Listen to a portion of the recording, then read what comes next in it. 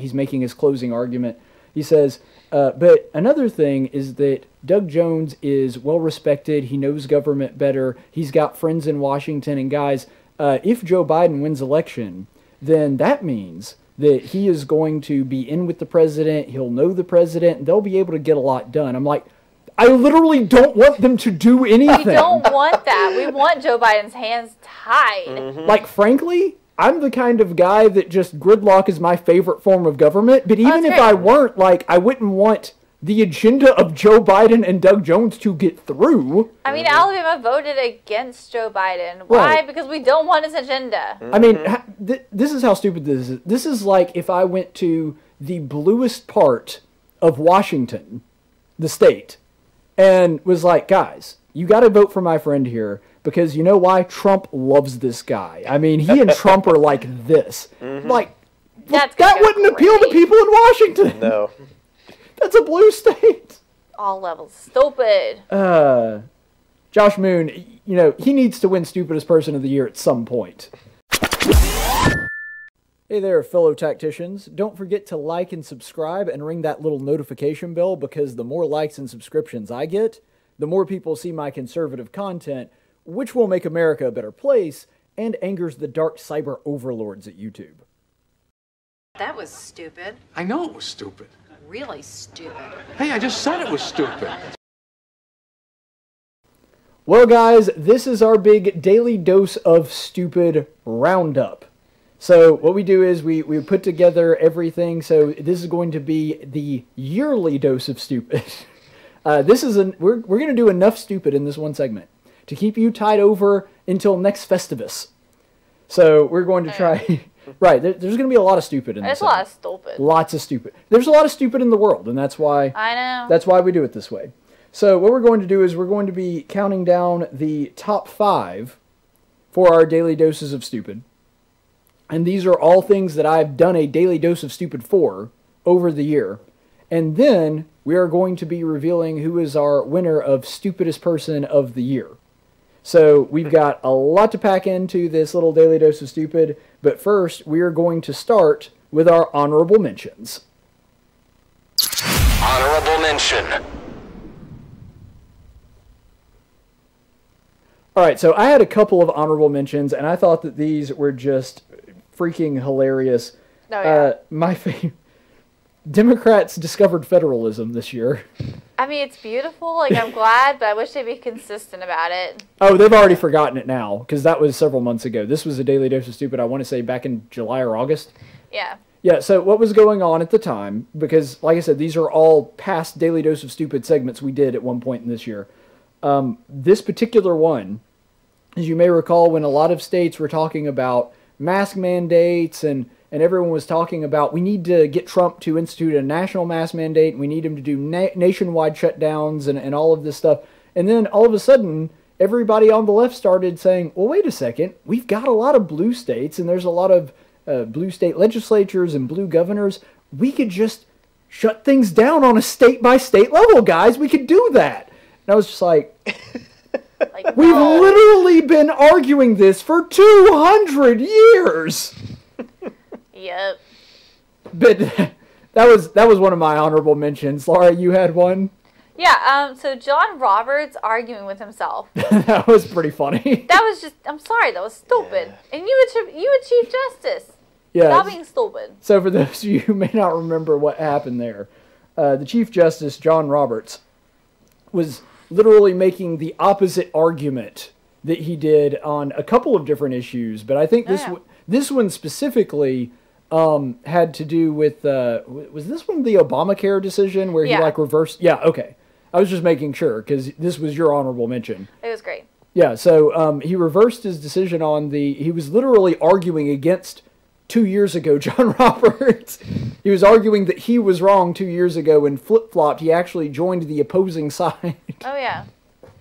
I'm like, dude, you missed your chance to do the right thing on that. It's absolutely astounding. John Roberts, I mean, his opinion changes with whatever direction the wind is blowing. It's, a lot of times the way he operates is, he's trying to figure out, is the court going to be subject to criticism? And if the answer is yes, then he forms his opinion based around that, rather than trying to stay logically consistent, which is really what a justice is supposed to do. Well, Accurate. And that's kind of the really disheartening thing about Chief Justice Roberts is the whole point of having the Supreme Court is to solve contentious issues. Yep. I mean, if it was just issues everybody agreed on, then we wouldn't need a court. Yeah. Mm-hmm. And so it just astounds me that like the ones that he's not reliable on are the ones that are contentious and are high tension, and he doesn't want to upset the apple cart, which inevitably results in him upsetting the apple cart. Mm-hmm. Or like if you call him out as stupid, then he's like, you know what? I'm just going to distinguish why I was still right. What was that recent case he did that in? Oh, what was that one? That was a recent one. That wasn't. Yeah, it was really that recent. wasn't this It was Daily talking Dose about of Stupid. Jacobson. Yeah, that was Roman Catholic Diocese of Brooklyn. Yeah, so it was like one of Yeah. those where like they shut down, religious services, and the Catholic Church sued over it in New York. Right, Matt and I did a segment on that not too long ago. Yeah, and so John Roberts is like, I wasn't wrong then, and I wasn't relying on that, but I totally was, but I kind of wasn't. Yep, he totally But was. you were, dude. Like, everybody can read. Yeah, well, I've got one more honorable mention that I just had to bring up, even though it didn't make our top 5. The Montgomery occupational tax. I mean, the levels of stupid that this thing reaches. Whole In fact, levels of stupid. Laura and I didn't necessarily think this one should be in the top 5, so it didn't wind up in it, but I had to mention this one because, guys, what happens when you tax something? Anything, regardless of what it is. It discourages people from doing it. Mm-hmm. You just put a tax on hiring people. Morons. There's not a gentler way to put that. When unemployment just goes up here, you'll know why. Right. I mean, there's a lot of dumb taxes out there, don't get me wrong. There are far more dumb taxes than there are good taxes. Mm-hmm. Yeah. But the occupational tax may be the dumbest tax out of all of them. The fact that you would actually tax somebody for hiring people in your city. Oh, yeah. Like, is there anything that would be more discouraging of people working in your city or wanting to build a business here? Like, it's like, why is everybody leaving for Prattville, Wetumpka, or Pike Road? I can't figure it out. Gee. yeah. Couldn't be the tax rates or the terrible school system. Mm-hmm. I love my hometown. I love the river region, but sometimes like the stupidity of people in Montgomery it drives me up a wall. Mm-hmm. And I know That's why we getting out of here. Anybody want a house? I know there's good smart people here. I like to think I'm one of them. The people I go to church with, everything, there are good people in Montgomery. Don't get me wrong. Mm-hmm. But there's some stupid people in Montgomery. And they're all in the government. Most of them are, Yes. yes. All right, so let's actually go on to our list, and we'll start with number 5. Yep. Number 5.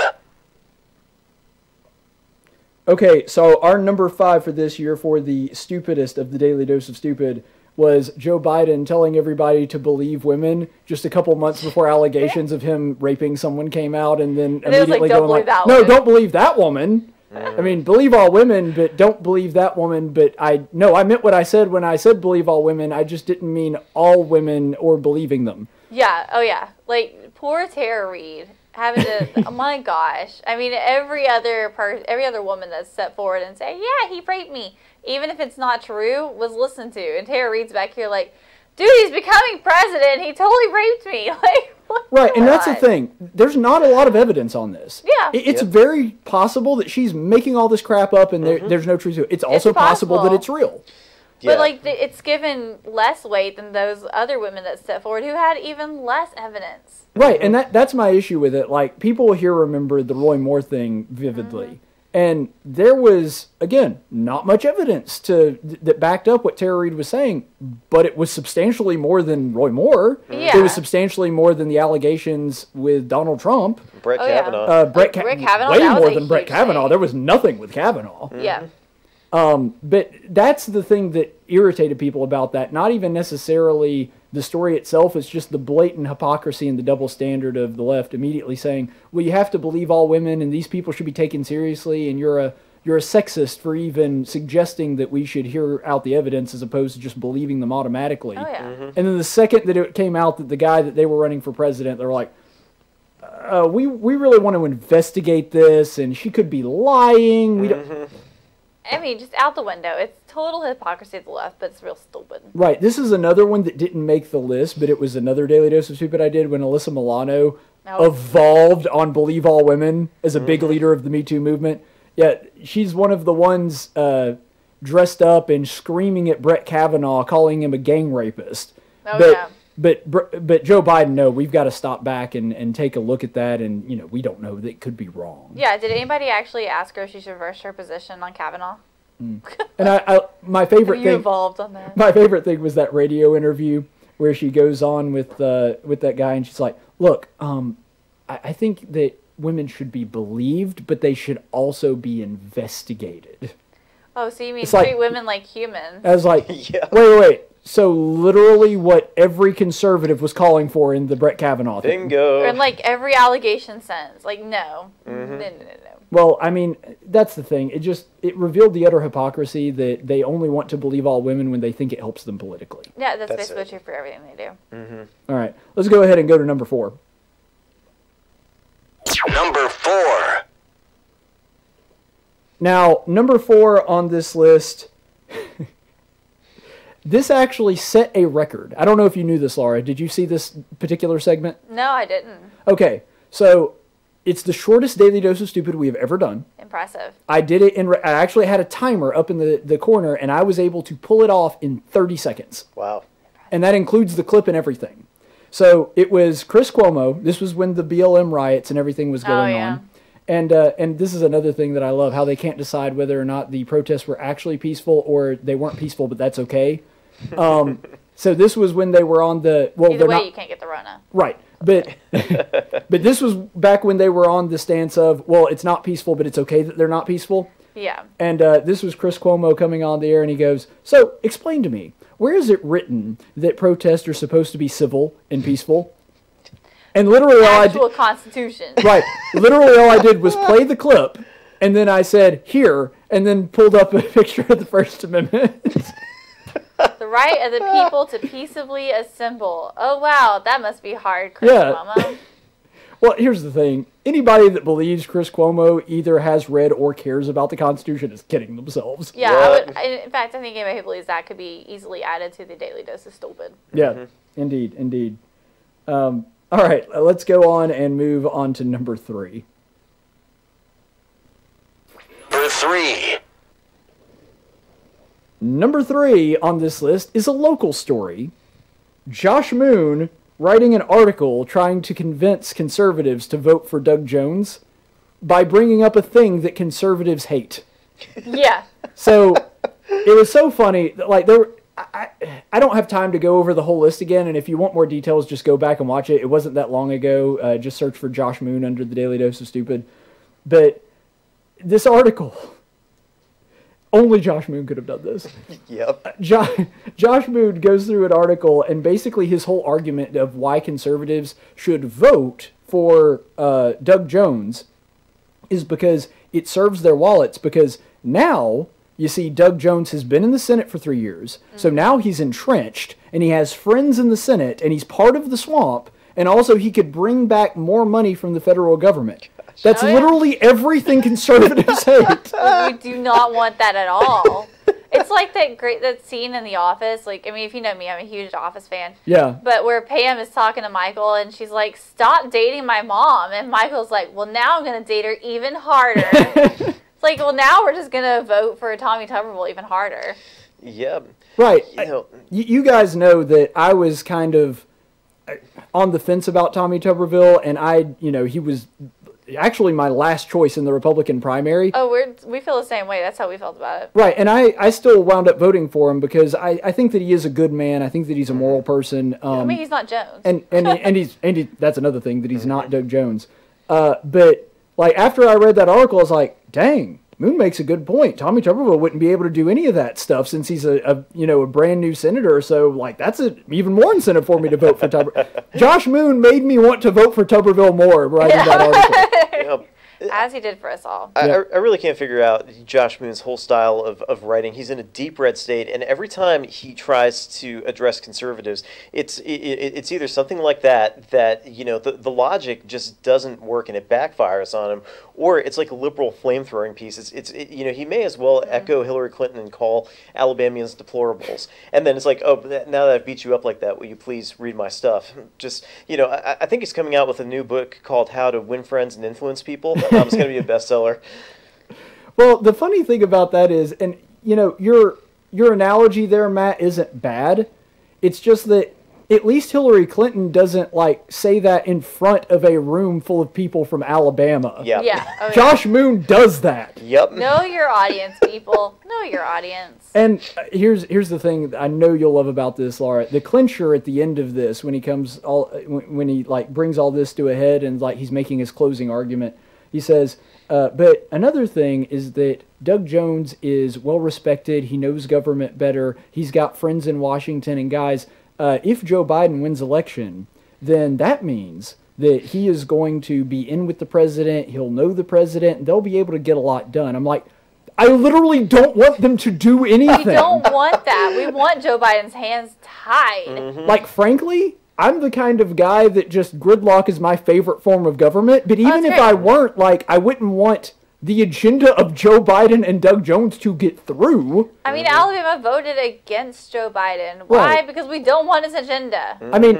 this is how stupid this is. This is like if I went to the bluest part of Washington, the state, and was like, guys, you got to vote for my friend here. Because you know why? Trump loves this guy. I mean, he and Trump are like this. That wouldn't appeal to people in Washington. No. That's a blue state. All levels. Stupid. Josh Moon, he needs to win Stupidest Person of the Year at some point. I'll send him an award right now. Yeah, well, all right, let's go ahead and move on to number 2. Number 2. Now, for number 2, this one is kind of a conglomerate, but it was a really good daily dose of stupid, and there was just so many examples of it that I had to keep issuing one after another, and just kind of rapid fire them. It was the media and their coverage of the Jacob Blake protest that happened in Kenosha. So, it was multifaceted, right? Because the first part was they completely botched the story. Yeah. The story was that Jacob Blake was doing nothing wrong and was just basically out for a walk doing nothing, and then an army of police officers descended upon him, started yelling racial epithets at him, and just started shooting him for no reason. That's basically, based on how the media covered it, what you would think would have happened. Yeah. And then when you saw the video, you saw that none of that happened. The guy was a already convicted rapist who had just come from his victim's house and then reaching into a vehicle where he had a gun on the floorboard. Literally everything about that wrong. And then to add insult to injury, these protests came completely unjustified, and riots would be justified no matter what, but even the protests were unjustified. And then the media completely screwed up the coverage of that too. I remember the CNN Chyron with the reporter standing in front of a car lot with all the cars on fire behind him, and CNN literally put on the Chyron mostly peaceful protest. It was so stupid. I'm like, who are you kidding? And that, folks, is fake news. That is the definition of fake news right there. Right, you're literally saying that the opposite of what I'm seeing with my own 2 eyeballs. Totally not what you're seeing. Yeah, I mean, it would have been better for CNN to have just not run that video than to have run it and then put the... I don't know, it was a great example of what I was talking about in the airing of grievances, them just trying to straight up tell me that I'm not seeing what I'm seeing. Yeah, oh yeah. Maybe they should have just shot footage in front of a graveyard. That would have been a nice, mostly peaceful protest for them to film. I don't know. Democrats coming together to talk about their grievances. Graveyard. Yeah. But anyway, so we could go all night about just that, but that daily dose of stupid, man, it was all levels of stupid. There was so much stupid, it took forever for me to cram all the footage into that one little segment. Oh, yeah. But anyway, let's go on to our big one of the night, number 1. And number 1. Number 1, the stupidest daily dose of stupid all year long and I think that Laura is especially going to like this one because she's an attorney as well. The lawyer in the Ahmaud Arbery case. So you remember Ahmaud Arbery? You remember that video that came out of Ahmaud Arbery, and he was just presumably just jogging along, and then 3 random guys in a truck come up behind him and just shoot him for no reason. Well, here's the thing that we learned in the course of all that. That video was not originally public information. You know who released it? The defense attorney for the guys that shot Ahmaud Arbery, because he thought the video would help his client's case. Wow. I mean, maybe it helped this case in the sense that, like, okay, these guys aren't racist. They're just vigilantes, so we'll give points there-ish. It still shows them murdering the guy. No! I mean, clearly, it's not like, okay, as a lawyer, your job is to protect your client in the court of law, not in the court of public opinion. I don't care about that. That's your problem, not right, mine. but this screwed them over in both ways. Mm-hmm. Yeah, I'm like, y'all are just... You do not pick the court opinion over the court of law. And either way, just stop. Just no. Yeah, I think, from an attorney's perspective, the only thing I could think that is plausibly within the realm of reason for why he would release this is that, the guy pulled the gun on, poor Mr. Arbery, and then, he grabbed it and started fighting back. And so the lawyer might have been thinking, well, you see, he was actually the one that reached out and grabbed a gun. Now, granted, if for whatever reason I've got a gun on somebody and they, try to pull it away from me, I'm going to think it's a life or death conflict. The problem is they had no freaking right to stop him in the first place. If I'm jogging down the street and 3 guys, like one truck behind me, one in front, and then a couple guys, pull a gun on me, you know what? I'm going to think they're out to kill me, and I'm going to fight back. And that use of force is justified. So you're right. That dude blew up his client's case, both in the court of public opinion and the court of law. That was some of the worst lawyering I've ever seen in my life. Awful. Now, Laura, Matt, you both know, I'm not an attorney. You don't want me as your defense attorney. Spokesperson. Right. But even you wouldn't pull something that's But stupid. I'm not dumb enough to show the video No! Yeah, of my client murdering somebody on tape. exactly. All levels of idiotic. Yeah. Now, is this the most impactful Daily Dose of Stupid? No, it's not like, something the president does as far as a policy that affects all of us or something like that. But it's pretty funny. it's the dumbest out of everything that we could come up with. This is definitely the dumbest Daily Dose of Stupid all year. Yep. All right, so there's only one thing left to do in our big annual Dose of Stupid, and that is to name the stupidest person of the year. Oh, yeah. Uh-oh. So, our stupidest person of the It's year... not me this year. No, it's not. It's never been you. Is it me? No, we've had some heavy hitters, though. We've had some really big people be our Daily Dose of Stupid. AOC, she was champion 2 years running. And Yeah. and It the was way that- hard this year getting out of from her. It was hard, and she actually did place very high. I think she was like 4th or 5th. So she, not as vocal as she normally is, but she placed pretty high this year. My most recent one that I know Laura liked was the Tax the Rich t-shirt that cost $58. I was so stupid. But anyway, Gosh. so there's been some heavy hitters, very prestigious award, and the way that we do this is if you are featured in a Daily Dose of Stupid, that's 1 point, and so we just count up whoever had the most appearances in a Daily Dose of Stupid. Well, this year it was kind of difficult because what we wound up having happen is a tie. It was tied between Joseph Robinette Biden Oh, yeah. and Chris Cuomo. But the problem is, his brother, Andrew Cuomo, also had 3 appearances by himself, and some of them were together, and so we kind of just wound up figuring that the best way to break the tie would be to feature Andrew Cuomo and Chris Cuomo together. So congratulations to the Cuomo brothers, who now share Stupidest Person of the Year. Well done, guys. They deserve it. You do. More than anyone I Absolutely. can think of. Oh, absolutely. You ever watch Stu Does America? It's one of the Blaze shows. No. So I'm going to do a little free promo because I like Stu's show and he does a good job. He has a store and he's actually been selling shirts they're like couple shirts, and one says Andrew Cuomo is awful and the other one says Chris Cuomo is worse. I want those shirts. That's hilarious. You two should get that. We'd wear that though. Yep. Right, Yeah. I could see y'all doing that. And We take But pictures of that. But anyway, yeah, the Cuomo brothers have just been the worst. Did you guys see either of their their little news conferences that they did together as brothers on the air? I saw the one where what was it? Chris Cuomo was making fun of Andrew Cuomo, or no, it was Andrew Cuomo. Anyway, one of them was making fun of the other for like a big nostril. Yeah, something The like COVID that. test. It was stupid. Ah, it was so... I like to mess with my brother Something. too, but that was stupid. Yeah, but you don't do it on national TV, and you also don't think your goofy, like, inside family jokes are going to entertain people on a national stage. Nobody. Yeah. But Don't don't get worry, jokes. guys. Completely objective journalist Chris Cuomo and completely objective news outlet CNN doesn't mind having a nightly segment with him interviewing his brother, the governor of New York. Oh yeah, no, never mind. No bias going on there whatsoever.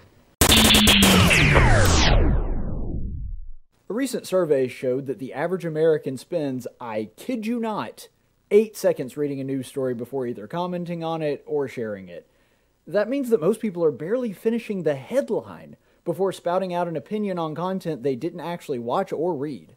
Therefore, if you are watching this and made it to the end of this video, congratulations. You are, as Bernie Sanders would say, the 1%. So now it's totally appropriate to like and subscribe.